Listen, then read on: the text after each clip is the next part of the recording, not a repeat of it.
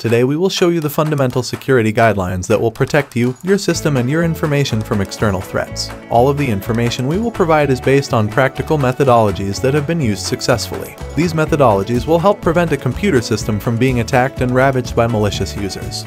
Here are 9 ways to protect you against hacker or attacker.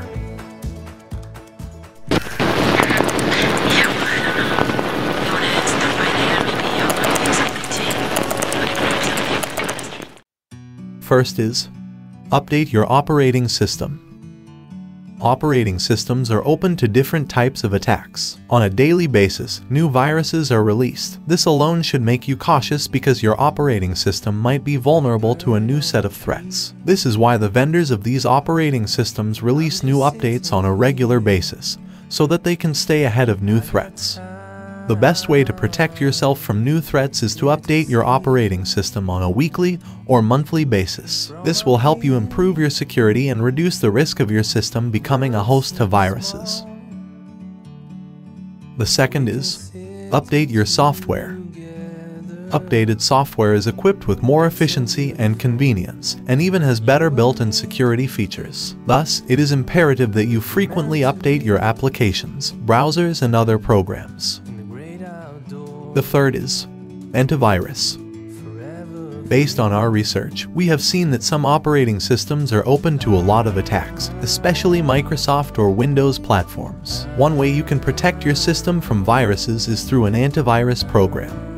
An antivirus program can save you in many ways. There are many antivirus programs, free or paid, that you can install on your system to protect against threats. A malicious hacker can plant a virus on your system through the internet, but with a good antivirus scan, you can see the threat and eliminate it. As with any other software or program, your antivirus software needs frequent updates to be 100% effective. The fourth is AntiSpyware. This program is also important. AntiSpyware is a type of software that is designed to detect and remove unwanted spyware programs. Spyware is a type of malware that is installed on a computer without the user's knowledge in order to collect information about them. As you don't want Trojan programs on your system, you can get many anti-spyware programs on the internet. Just make sure you go for one that has received good ratings. The fifth is, avoid shady sites. When you are browsing Facebook, you may come across unknown people who send you messages with links, some in the form of clickbait. Avoid clicking on such links. Also, you must avoid porn sites or sites that promise you things that are too good to be true. Some of these sites promise you free music when you click on a link, while others offer free money or a movie. These sites are run by malicious hackers who are looking for ways to harm your computer with their malware links. Take note that on some malicious sites, you don't even have to click on anything to be hacked. A good browser will always inform you of a bad site before it takes you there. Always listen to your browser's warnings and head back to safety if necessary. The sixth is Firewall. If you are a computer specialist working in an organization, you might come across cases in which more than one computer system's operating system is under one network. In situations like these, you must install software that provides a security firewall.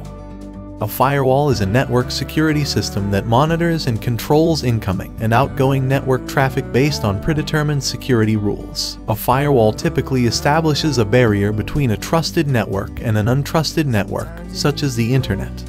The Windows operating system has an inbuilt firewall that you can activate and use directly. This firewall feature comes in different versions of Windows, including Windows XP, Windows Professional, Windows 10, and the other versions.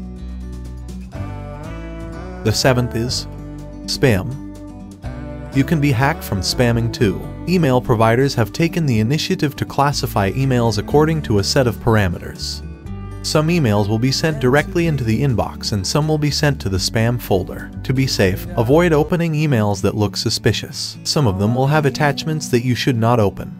Regardless of the security measures taken by email providers, some spam emails will still pass their filters and come straight into your inbox. Avoid opening such emails and do not download the attachments that come with them. The eighth is backup options. This is my favorite preventing hackers. Whether you are running your own business or working for an organization as an ethical hacker, it is crucial that you back up your work. Some files will contain confidential information, such as personal files, financial data, and work-related documents you cannot afford to lose. You should register with Google Drive, OneDrive, and other cloud drive companies so that you can upload your files as a form of backup. You can also purchase an external hard disk and transfer all of your important files to it. Take all these security measures because a single malicious software can scramble your data regardless of the antivirus you have installed. You can't reverse some actions once they've been taken, so always have a backup. The ninth or last is password. This is the most important aspect of security. The importance of a strong password can never be overstated. Starting from your email, your documents, or even a secure server, a good password is the first and last line of defense against external threats.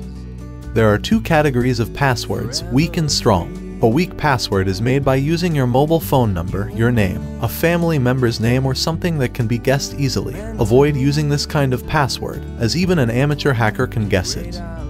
Furthermore, avoid writing down your passwords. Your password isn't a file that needs backup. It must be personal to you. Make sure you use a simple password that is very strong. However, keep in mind that a strong password still doesn't make you completely safe.